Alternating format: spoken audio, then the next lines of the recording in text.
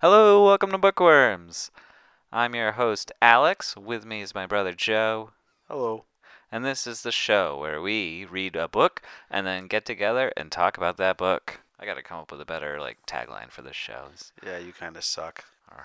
We're off to an early start, aren't we? So, Alex, what book did we read this month? Well, I feel like you already know the answer to that question.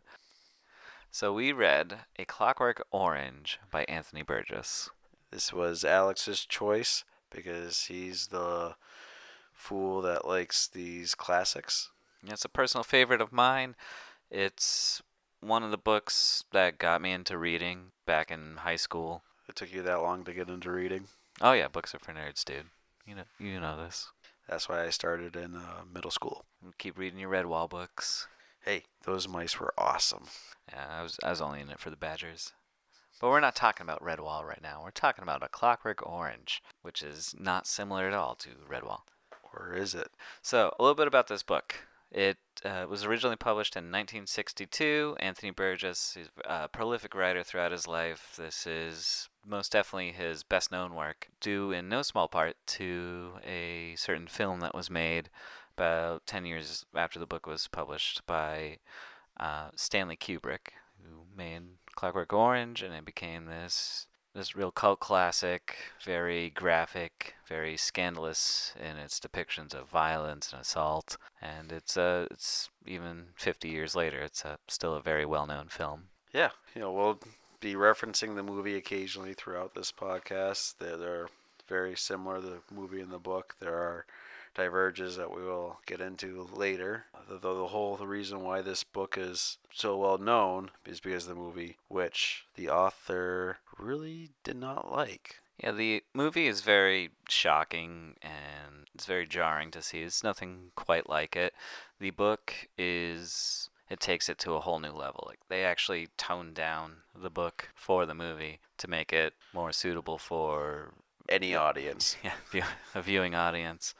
This book is a satire, and for those of you who are unfamiliar with satire, the general theme is to go big or go home, because satire is meant to mock some sort of establishment by taking what they are their beliefs or their structures to extremes. And so this is a society that allows for these horrible, horrible acts of violence that we're going to be talking about in this story. So strap your boots and get ready for some ultra violence. So the versions that we read, I believe we had the same introduction in our stories Yep. by the author. We find out really quick Anthony Burgess is not a fan of this book. He's really not a fan of the American version of this book because it cut a whole chapter out at the end, which he felt was the kind of coup de grace of the book.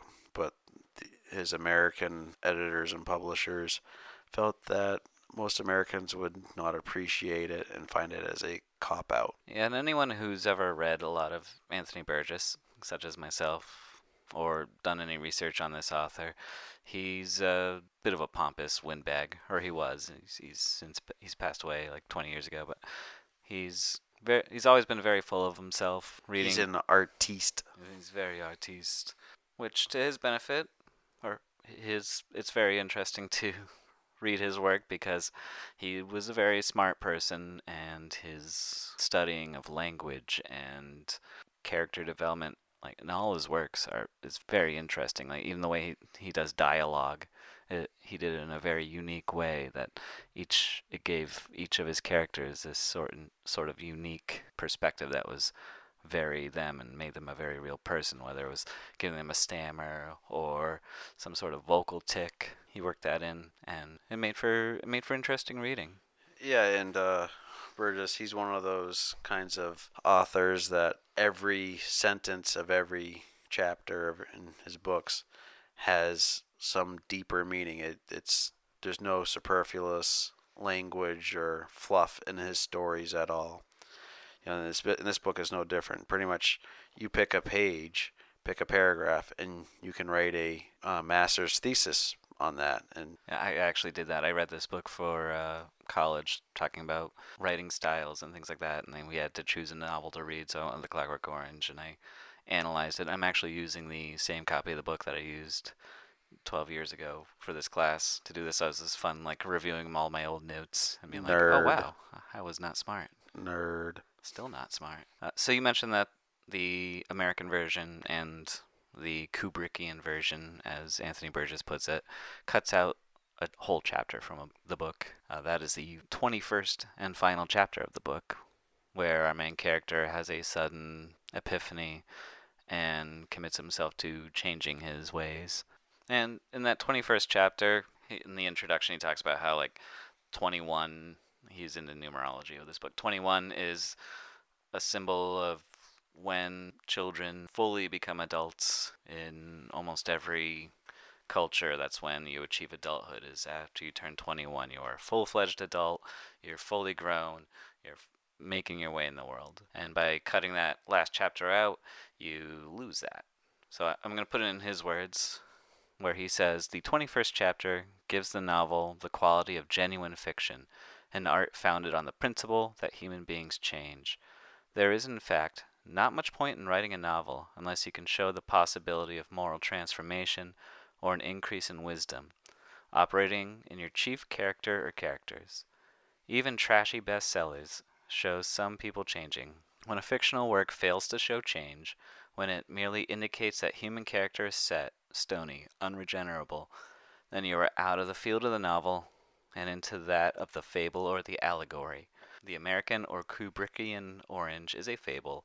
The British or world one is a novel. And if you've ever seen the movie or you've read older editions of the book, you know that the main character, Alex, once he's gone through the government reprogramming and been reverted back, he goes right back to how his original life was, and that's the end of the story. So without that final chapter, he has no growth. He's a victim of a crime against humanity, and he goes back to how he was. And like you said, pompous. Yes, that was a very pompous paragraph in about 11 pages of very pompous paragraphs. So let's hop into the story. Where do we start off, Alex? I say we start off in part 1, chapter 1, on the first line. Pompous. So the first line is a line that's repeated often throughout the story. It's the opening line to all 3 parts, and it's a frequently asked question of our main character. He asks it many times, and people ask it of him many times. And that question is, what's it going to be then, eh? And for a book that's all about choice and owning the decisions you make, that's a very important question. That's a question people ask themselves every single day. What are you going to do? And what do they do? Well, in part 1, they commit their lives to committing the acts of ultraviolence. Well, let's start with what they're doing to get ramped up. They're essentially just doing drugs. Then they go out and do that violence, which is basically just roaming the streets and doing hoodlum and hooligan things and beating people and having gang fights and finding women to abuse. Yeah, they start off, they're in this bar, the Korova Milk Bar, they call it. They're drinking milk with knives in it, I believe they call it, which is, drugs or alcohol-laced beverages. And they're trying to figure out what they want to do, and they make the decision to just go out and cause a ruckus. And it's important to note that these are all essentially teenagers. They're children. How old is Alex? Alex, at the start of the novel, is only 15, which we don't learn until he gets arrested at the end of part 1. Yeah, but we do learn relatively quickly that he's the youngest one out of the group. Yeah, we learn that he's the youngest. It's hinted at that they're all very young because Alex skips school and does a lot of very chaotic behavior and things that you might see in younger people. Poor decision making and all that. Also the slang that they use in this book, because he's the narrator and he speaks in a made up language almost. Well, he speaks in a made up language that it's like a gang language. Yeah, and we haven't even talked about the language. I mentioned that he's big into linguistics. We haven't mentioned, Anthony Burgess developed this entirely new form of slang using particularly Russian terms and kind of mashing them all together or just made up words. And he uses these throughout the book without hardly any translation or anything like that, and you have to work it out in context. Yeah, he So, calls it NADSAT.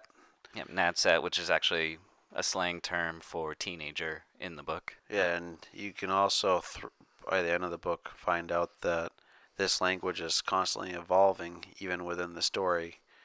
Where when Alex is getting older, the younger generation is changing their language, and he is having trouble keeping up with it. And I was researching a little bit, like, why did Anthony Burgess choose to develop this NADSAP language for his characters? And it's because he wanted to use a lot of slang terms like teenagers do, but he didn't want the book to ever feel old because, like you said, slang terms change throughout history. Like, I work in a high school, I hear stuff I didn't hear 10 years ago coming out of these kids' mouths, and I have to, like, keep a little, like, living dictionary to keep track of what they're saying. I have 2 children, and I have the same problem. Yeah, that's cat bro. I think that's already going to be dead soon. Yeah, so anyway, it makes for, like, a jarring, like, trying to figure out what's going on with this book. Like, the first chapter, it's kind of, you might have to write it off a little bit, having all these new words thrown at you and you're trying to work it out in context. But it's so thick and heavy with those words that it can be hard to follow. Burgess doesn't talk down to you. He knows he can figure it out, so he just throws it out there and he says, deal with it. If you're smart enough to read this book, you're smart enough for me to talk to you. So the 4 boys, there's Alex, Georgie, Peter, and Dim. Dim being dim. Yep. They're all very different characters, even though at first Peter and Georgie you might not be able to tell the difference in. Alex thinks, he's the leader of this group, even though he's the young one. But he's the one that's coming up with all the ultra-violent ideas as they come along and getting everyone excited to do whatever they're going to do. Yeah, we get the impression that Alex is a very streetwise young man, and he's got very little tolerance for stupidity, which is why he clashes with Dim a lot, but he fancies himself the leader of this group, and he kind of leads the charge in these acts of violence that they commit throughout the first few chapters. And Georgie's kind of trying to wrestle that leadership and kind of taking Dim's side. And is it Peter? Kind of is aloof and just following along. Doesn't really want to pick a side. Yeah, we don't learn a lot about Pete until the very end of the book. He comes back in a big bad way. Yeah, let's walk through some of the things that they do in the first bit, though. So first thing they do is they see a guy carrying library books and they attack him. Kick him to the ground and just beat the snot out of him. They tear out his books. He's got a lot of mathematical texts, famous literature. They rip it all up. They beat him down, and then they carry on. Yeah, and they end up running into another gang who's gang raping a 10-year-old, they claim. Yeah, led by Billy Boy. Yeah, Billy Boy. So they decide to clash with the gang and allow the girl to escape. And they have a big, essentially, street fight where one of the boys gets gutted pretty good. And then the cops show up and everyone takes off. After that, they steal a car. They go out into the countryside where they find a really nice house and they break into the house. Do the old in out with a woman in the house and beat up the man who's a writer who is writing a novel called A Clockwork Orange. And that's where we get the title of the show and the definition of what the title is supposed to mean. So paraphrasing the book, Clockwork Orange is something that has been stripped of all of its juiciness, all of its fruit, all of its reasons for living. Like the purpose of an orange is to be this delicious piece of fruit. Taking out all of the stuff on the inside and putting in clockwork, mechanical things, and it's running the running ways somebody wants it to. It strips it of its purpose and it creates something new and something that's lifeless, essentially. So they basically tear up that novel, that manuscript, and they trash a house, do their nasties to the people living there. And tying it back to the movie, this is probably the most famous scene from the movie when he's singing in the rain and getting ready to do terrible acts. Unfortunately, in the book, that song is not referenced, even though the whole time reading it, it's just going off in my head. And then they take off. Everyone goes home, and we Yeah. discover something else about Alex that's pretty interesting. His love for music. He does classical music, and it might take a minute for people that aren't familiar with the big classics because he refers to the different composers by names, but not their full name as we would normally use them.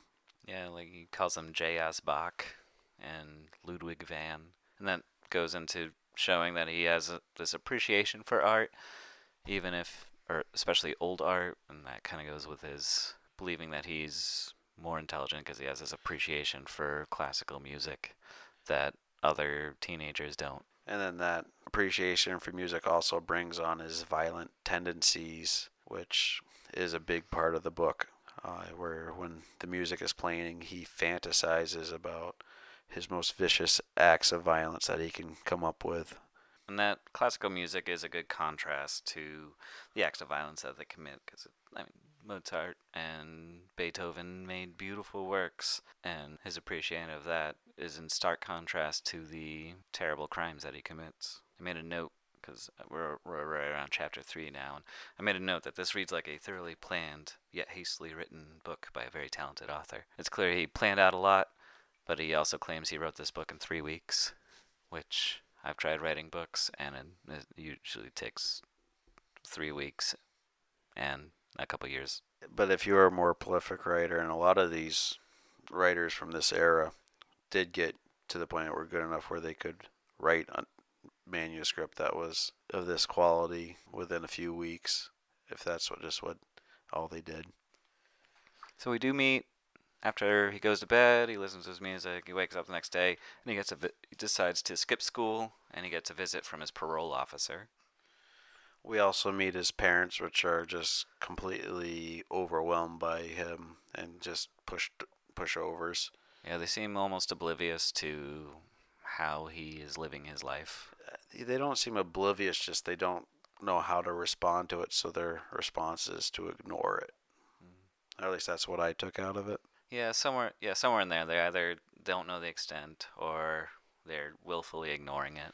And they're scared of him too, because he can have his violent outbursts against them, and he feels like he's trained them. Yeah, and like his parents, they seem to care for him. His parole officer, P.R. Deltoid, also seems to come around and encourage him to walk the straight and narrow, to stay out of trouble, which Alex shrugs off or shows no interest in doing. One of his teenage follies. Yeah, it's like a tough love type thing, but when if you can think back to when you were in school, it almost feels like that fake tough love that most kids just kind of shrug off and like, yeah, okay, screw you, old man. And after he meets P.R. Deltoid, that's when he decides to skip school and he goes out and he does what I think is probably the worst thing that he does in this entire book, which is he picks up two 10-year-olds who are also skipping school and brings them back home. He gets them drunk, and then he sexually assaults them. Yeah, and later on, we're probably going to talk about, like, does Alex deserve redemption? Does he deserve to come of age and live a free life? Because he rapes at least 3 people in this book. Who's to say what he didn't do before this book, like this story started?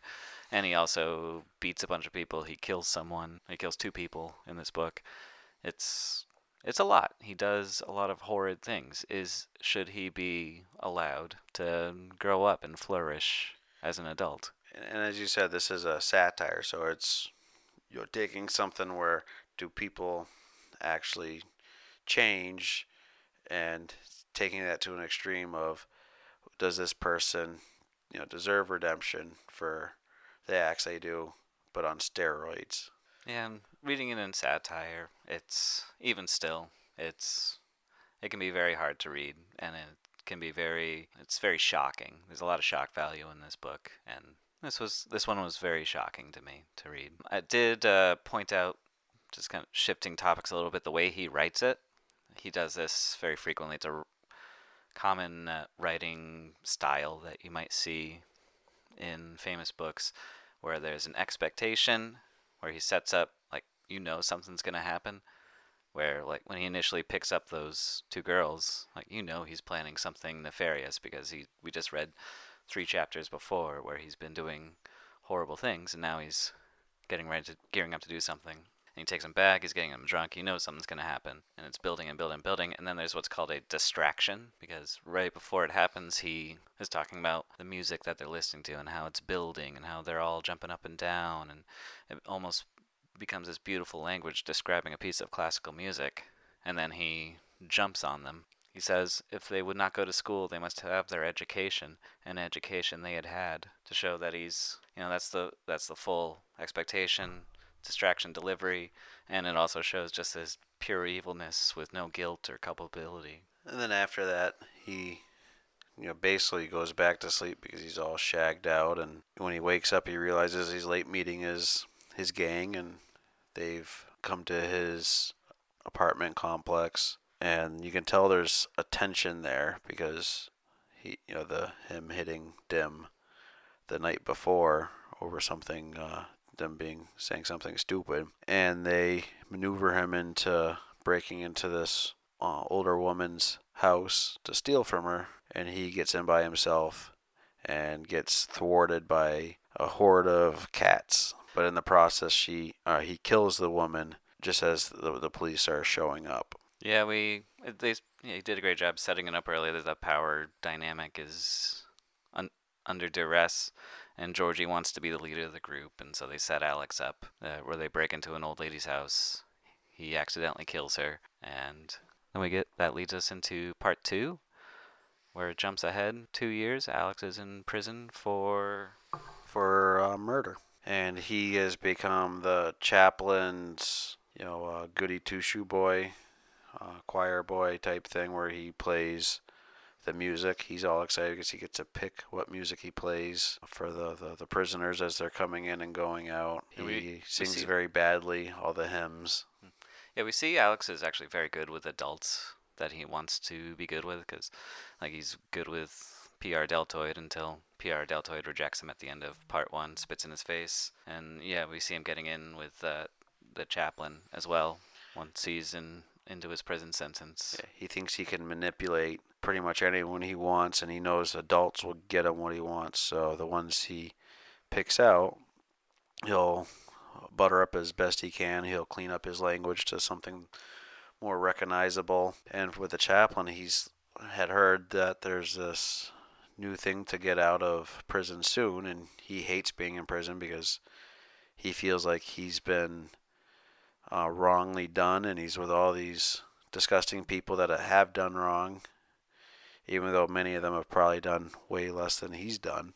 But he finds out that there's this treatment that will allow him to leave early, and then he can get back on the streets and do what he does. Yeah, it's a new technique called the Ludovico technique, and initially he tries to get in and he's rejected. Like, chaplain talks the warden out of doing it, but then Alex kills someone while in prison, and that gets him a front row pass to this new technique, which Alex is super stoked about because all he can see is the reward for going through with it, which is he gets out of jail, doesn't have to do his full 14 years sentence. He can be out that week.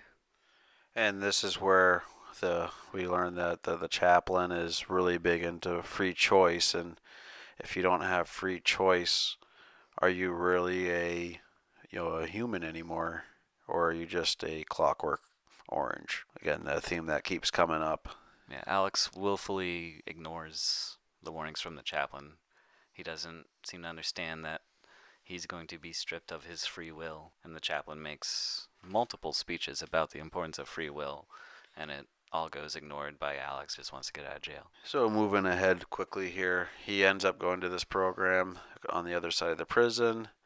He quickly finds out that yes, it was a mistake, as he's being put a drug into his system and being forced to watch videos of the ultraviolence that he loves to commit. But every time he watches it, he gets physically sick, and it gets to the point where whenever he sees or is confronted with any sort of violent tendencies, he will become physically sick and basically can't defend himself, and he has to grovel to try to de-escalate the situation. We also see that they play music while he is watching these videos, which happens to be classical music and many of his favorites. So now whenever he hears music, he will also become physically sick. The Ludovico technique is interesting because like we don't really get a lot of the science behind it. However, it just seems to be almost simple conditioned stimulus. You see something or experience something, and there's some sort of reaction to it.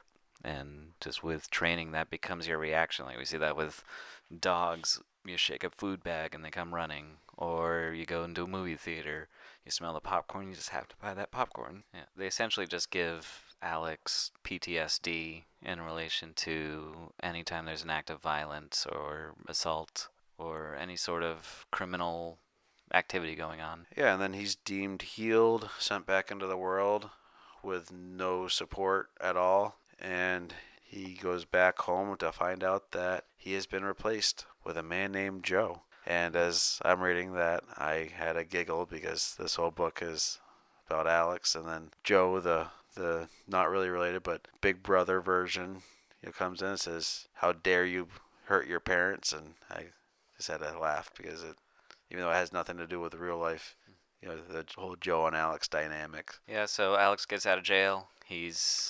That part 3 starts when that happens. We get that question again, what's it going to be then, eh? What's he going to do now that he doesn't have the free will to be able to do what he wants to do?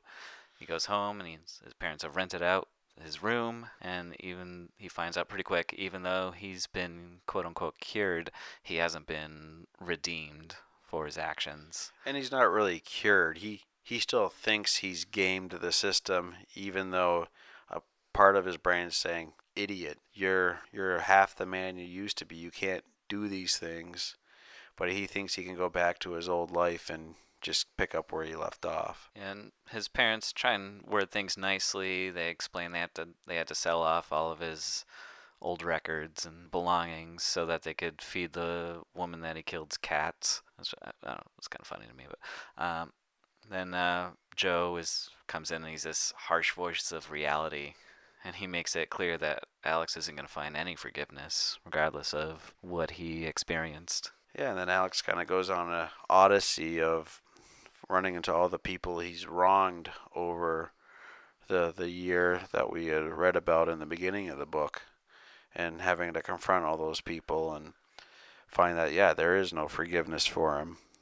And he never really learns that, yeah, these people are mad at me because I did them wrong. It's, how dare these people come at me, when I've done nothing wrong. Yeah, he sees himself as cured, and yet, like the person who's attacked and ripped up his library books forms a mob to attack him, and then he runs into 2 police officers that I think is going to save him. And it turns out that Dim and Billy Boy have grown up and become police officers because being an adult gang member isn't very feng shui, so they became police officers who are given authority and power, and they don't mind abusing that authority and power. And then he ends up out in the countryside, beat up and left for dead, and he crawls to the house in the country where he had beat up the author and his wife, to discover that the woman ended up dying, and that the author's basically gone crazy. In the movie, he's also handicapped, but not so in the book. Yeah, the author, he's also very strong into holding government accountable, and he wants to use Alex as an example of someone who has been mistreated by this new technique, because he's very against the Ludovico technique.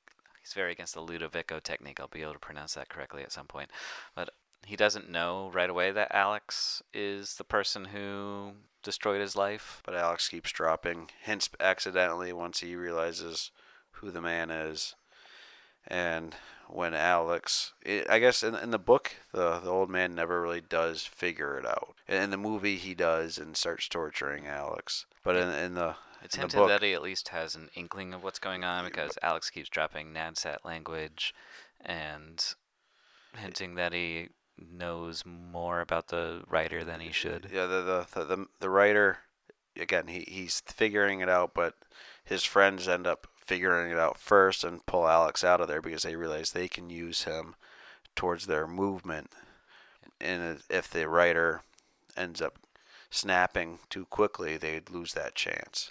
Yeah, they Alex isn't out of the woods though because he finds out pretty quick they plan to make a martyr out of him. Which he obliges them and tries to commit suicide, but fails.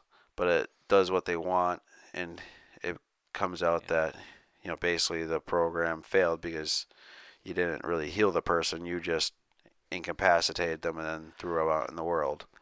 So they lock him in a third floor bedroom and then just blast classical music until he can't handle it anymore and he jumps out a window.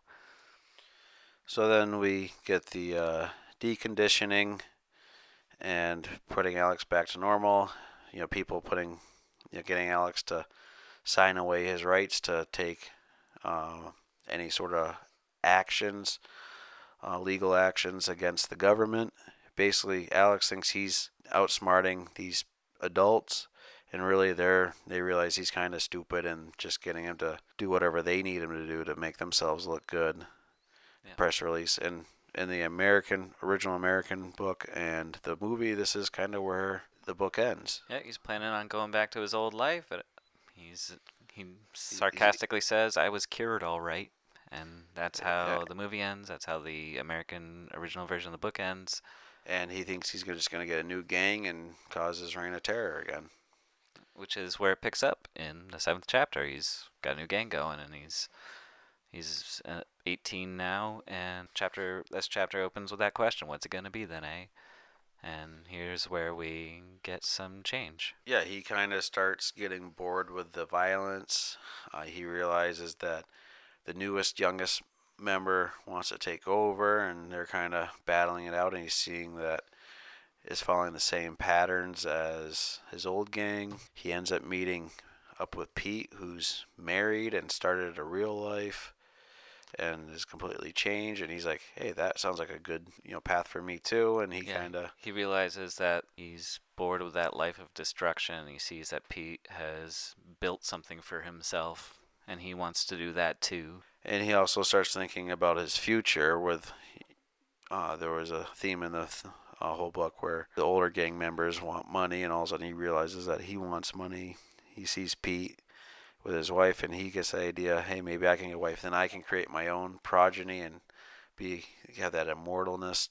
Again, it's still all about him. He's still that narcissist, but he's starting to have more forward thinking. Yeah, and he says right at the end, he finally answers that question that keeps popping up. He says, "That's what's going to be then, brothers. As I come to the like end of this tale, you have been everywhere with your little droog, Alex, suffering with him, and you have viddied some of the most grasny brachny's old bog ever made, all on to your old droog, Alex. And all it was that I was young. But now, as I end this story, brothers, I'm not young, not no longer, oh no. Alex, like, groweth up, oh yes." So that's the book. I think we forgot to mention what happened to Georgie. Georgie died. Yeah, so yeah, part 2, we find out early on in part 2 that Georgie had died. He wanted to be the leader, but he got in over his head. Maybe Alex was right. On one of the few things. So let's get into the questions I come up with.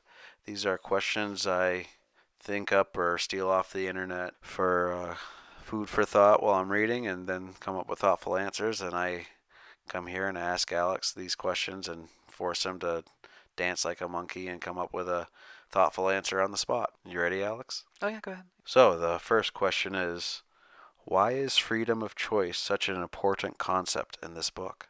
Well, that's what a Clockwork Orange is that freedom of choice. It's that thing that gives us life and makes us unique.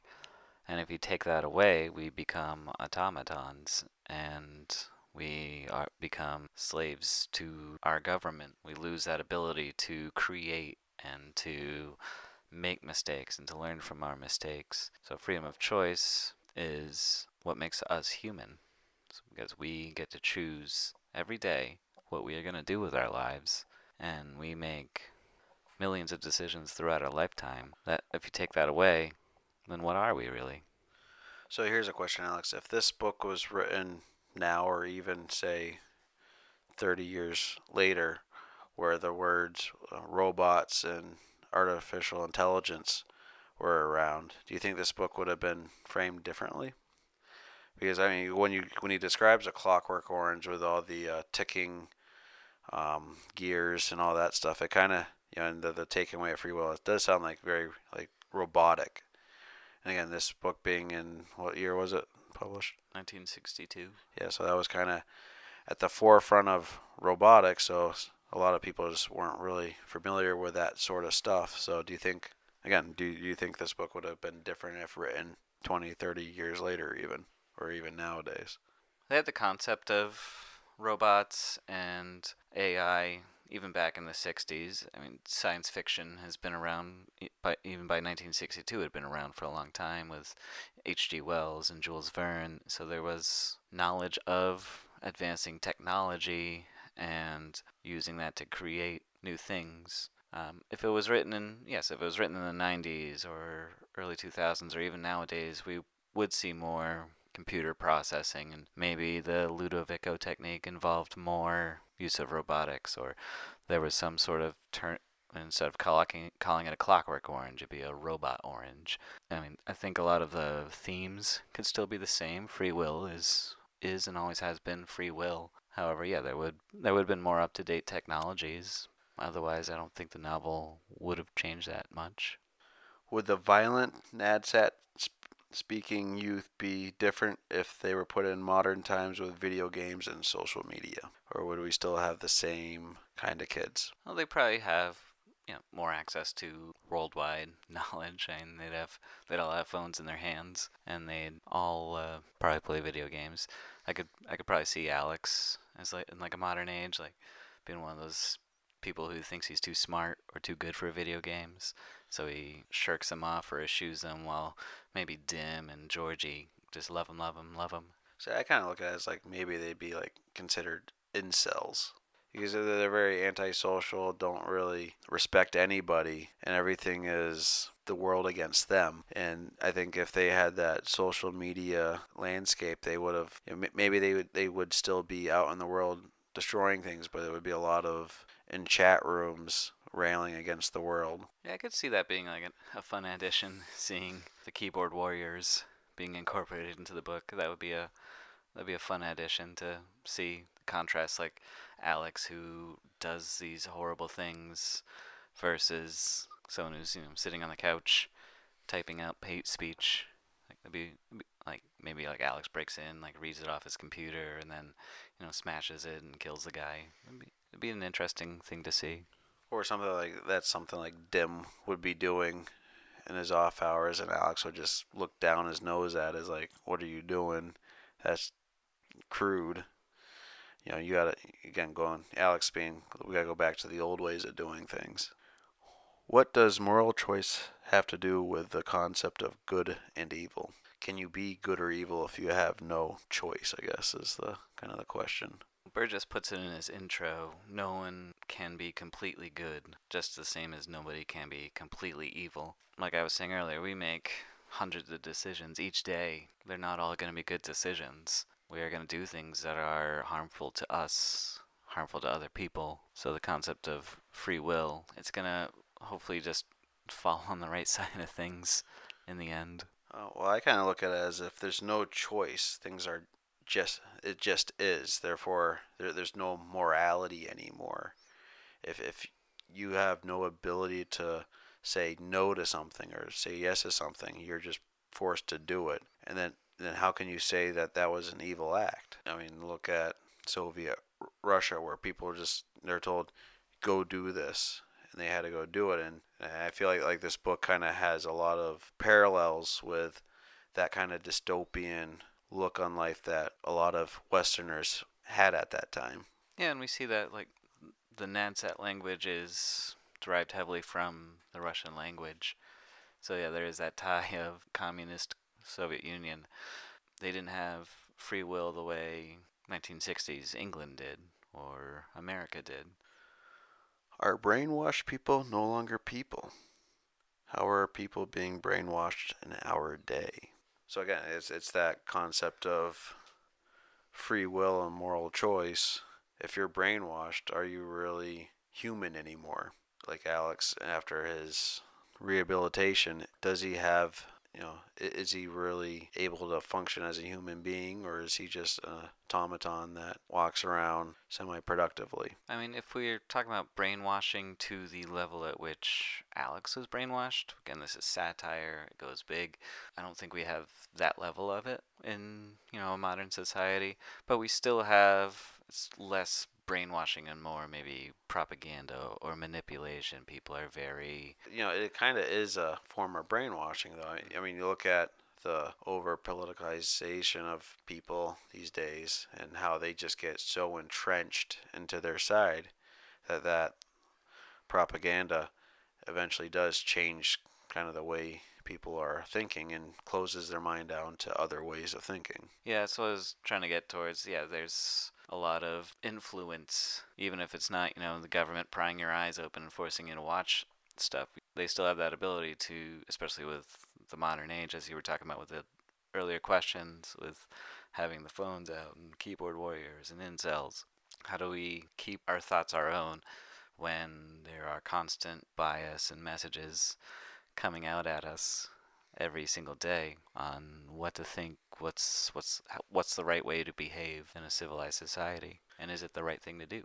Anytime you talk about dystopia like this, like these kind of questions will pop up because, especially with people in that 1984 style nation, yeah, they were brainwashed to believe what the government wanted them to believe, and it's very similar to A Clockwork Orange with its satire. Like they wanted Alex to behave the way they wanted him to behave, and so they went about doing that. And so yeah, we do see that in the real world, not to the extent of either of those books. However, there's a reason those books got written, and it's because the authors saw this in their governments. Does language shape thought? And how does NatSat parallel current language trends on the political landscape? I think it's interesting that Burgess created this NatSat language to not have the slang appear dated, and by creating this new language, he made a bunch of terms that get used nowadays, which I find interesting. I don't know, I'm kind of digressing from your original question, but the way we use language is super important. Like, there's people whose entire careers is to learn how to reword things so it sounds either more drastic or less drastic. It's like global warming for a while was being called climate change because it didn't sound as horrifying as global warming sounds.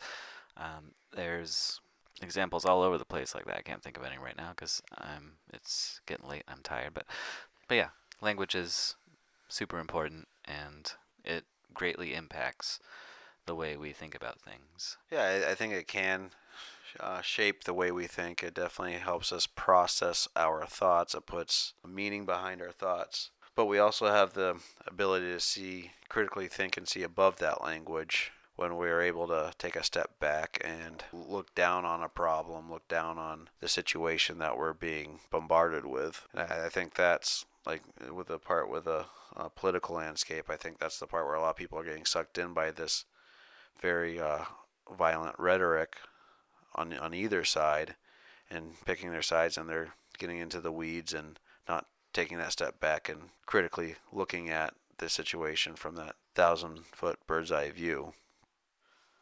Is there a connection between violence and music/TV/computer games? Why does Alex think that there's a connection between music and violence? While Alex is thinking on this, I can give the scientific answer that most people will know and quote, in that there is no connection between violence and violent movies or video games or music. And there's no way to really test that. Do violent people listen to violent music and movies, or do people become violent from watching that stuff? But the fact that so many people do those things and then don't become violent kind of indicates that it is not a cause and effect. And it works the other way too. Like some people say violent video games or violent sports is an outlet for getting that rage out. and there's no context or indication that that's true either. So I don't believe there's any correlation between violence in media and real world violence. Yeah, so, but why in the book does Alex think that then? Is it just because it mirrors his thoughts? Because that's the connections he's built in his head? Or is it he's just kind of a silly kid that's overly dramatic and can't separate the two? Yeah, Alex has what's called a hubris problem early in the book. He thinks his way of the world is the correct way, and Alex thinks he knows everything, and I think that's just part of his pushing his way of the world onto everyone else. Okay, and final question. We kind of already talked about this a little bit, but how do the NADSAT use, the Droogs, compared to incels or overly politicized groups on either side of the spectrum? Well, I mean, the characters in this book, they're at that impressionable age where they're more likely to have extreme beliefs or fall for propaganda easier. And even in real life, we see that. That's why the Army recruits at high schools. That's why a lot of the online places that you can go to get your political opinion of the day, a lot of what they do, they try to keep it as modern and appealing to a younger audience as they can. That's why videos are 10 minutes, because that's how long a teenager can maintain attention for on any topic. That's why the music that gets used is catchy. That's why the language that they use is very strongly worded. Yeah, I think these kids are basically antisocial, the antisocial group. They despise all the people around them. It never really tells you, that this is the main group of children. It kind of does, hint that these guys are a very small subset of the children. They are doing a good job of destroying the city and civilization and putting a lot of fear in everybody. But they're just, miserable, basically kids that want to bring everyone down to their level of misery. And I think that's kind of like, what a lot of incels or other antisocial groups of people kind of want to do. They're just miserable. They want to make sure everyone else knows how miserable they are and don't want to see anyone happy and doing well. So, conclusions for the book. What do you got? So, this book is a classic of dystopian literature. Against his best wishes, it's Anthony Burgess's most well-known book. I think it's something I would be proud of to have written, and something that you can really hang your hat on, even if people don't always entirely get the point of the book because they didn't get to read that final chapter. It's a very poignant study on the power of free will. Yeah, it's shocking in its writing, it's shocking in the events that take place. However, in the end, it's a good reflection of the time and age. And even though he wrote it and pounded it out in 3 weeks for money, and nobody understands the point, it's a very poignant reflection of what it means to be alive and what it means to grow up, and shows that humans have the capacity to change even if they do horrific things, atrocious acts that Alex does. He still, in the end, grows up and he wants to be a contributing member of society, makes that decision on his own, and does it better than the government could ever condition him to do. I was kind of comparing this to my thoughts of when I first read it in my early 20s to now in my mid 30s, and just the differences I took out of that story between the two reads. Back when I first read it, it was just this really awesome story of ultra violence, and yeah, it had its sick parts, but it was like, yeah, this is a badass kid that's gonna be fun to party with. Now, reading it, all I could see was a narcissistic psychopath that could never, that would in real life probably would never really change. And even in the story, what we see that a lot of his thought patterns didn't really change. Maybe his motives changed, but he just, he was still just that asshole that's all about himself and what he can do for himself. It's almost like a horrific version of Catcher in the Rye. Yeah, as a teenager, you read it and you're like, wow, this kid's, he's trying to fight against society, man. And then you read it as an adult, and like Holden Caulfield all of a sudden turns into this whiny little baby, and Alex in Clockwork Orange is this little terror of a child, and that shock value that was blanketed under goes away, and we see the person underneath. Yeah, and it's definitely a fantastic story, greatly written. Every sentence is perfectly created and molded, and you can analyze it to the nth degree. Yeah, that whole thing, I found like a whole thread just talking about Alex's prison number. Like, why is his prison number like 665321? Like, there's this whole breakdown about how like it doesn't follow like a specific pattern, and that's like symbolic of who he is as a person. Yeah. Also, the his prison number is a prime number. Oh boy. Yeah, so he's he's only he's the only one like himself. Only divisible by one problem, math problem. Exactly. But yeah, the message of back when I first read of the idealistic prowess of youth and the moral disgust of those that aged and capitulated to society, to something of maybe we do change, and maybe we are all a little bit more similar to Alex or Pete than we would like to believe, and what can we do in our lives to change and grow and whatnot. And it's good to see, like, a lot of times dystopian novels don't end well for the main characters. Like I talked about 1984 earlier, Winston Smith, his life does not end so well. Or Brave New World, the main character ends up hanging himself at the end because he can't take it anymore. So it's good to see a character, even one as terrible as Alex is, have a chance to break out and be a unique person. And finally, for our thesis question, is Alex a redeemable character, or is he forever lost in a constant evil? So we've kind of touched on this for the for how evil of acts Alex does and his inability to basically see the wrongs he's committing. When you're reading this, do you see that he could be forgiven for any of his transgressions, or would you want to see him just burn in hell for the rest of eternity? He commits a bunch of unforgivable acts in this book. Like it's kind of cut and dry. Like he's not a good person, and really, if he was, he gets away with it in the end.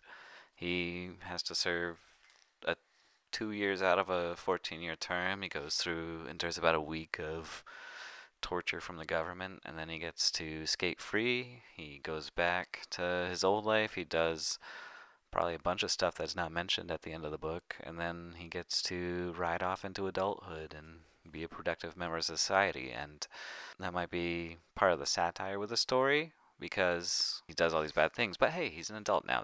That happened when he was a kid. He's a new person now, all clean slate, all's forgiven. But it's really not. He's negatively impacted the lives of a dozen or more people just within the scope of this book. You can't really say he's a redeemable person, even if what he did was when he was a child and didn't know better. He should have known better. There needs to be bigger consequences before we can start talking about that redemption. Yeah, and my first gut reaction was somewhere where Alex is never going to have a normal or outstanding ability of being a good human being, nor does he deserve the forgiveness for his transgressions, the raping and murdering and just plain old beatings that he committed. But I kind of had a little bit of a change of mind when I was writing out my conclusion. While in real life, psychopaths are essentially unable to be rehabilitated or healed. When they have gone into the world that Alex is living, they can really never go back.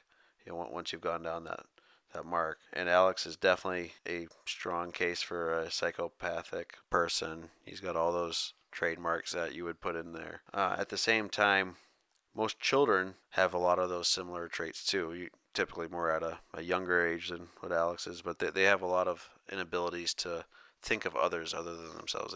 They are narcissistic. by nature. Their brain functions need to develop more to be able to treat other people or things kindly.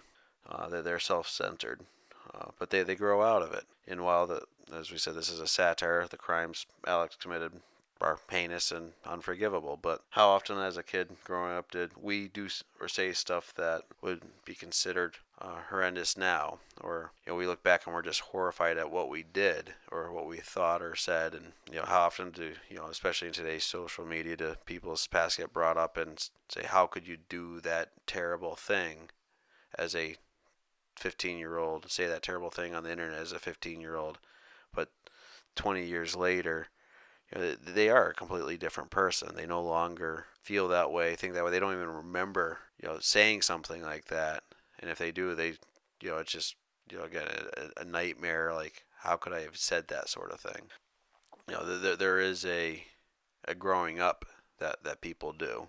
That if you're able to not commit the worst of the sins, maybe you do deserve some level of forgiveness, either from within yourself or other people when they see you later in life and see that you have grown up and do have some humility and regret for the way you acted as that child. Yeah, it's like most of what teenagers do. You're probably gonna end up forgiving. They'll forgive themselves. You'll forgive them, understanding that that's part of growing up. And the extent that Anthony Burgess takes it to in this novel, obviously, that's not something you're gonna forgive. But yeah, on the whole, yeah, you're gonna forgive a lot of poor decision making by young adults. Okay, that is A Clockwork Orange by Anthony Burgess. Moving on though, what's our next one? What's your next choice? So this gets to be my choice. We kind of mistimed it a little bit, but luckily Alex's next choice still falls in line. Coming into September, it's like a pre-October, so I decided to go with a horror novel, a thriller novel called The Winter People by Jennifer McMahon. It will be quite terrifying. I haven't started it yet, but don't ruin it for me. You will pee your pants, Alex. You'll be so scared. boy. You won't be able to sleep at night. But Especially because we'll still be recording this episode. again, picked it because we're going into the fall, or when we finally put it out, we'll be going into the fall. Spooky season.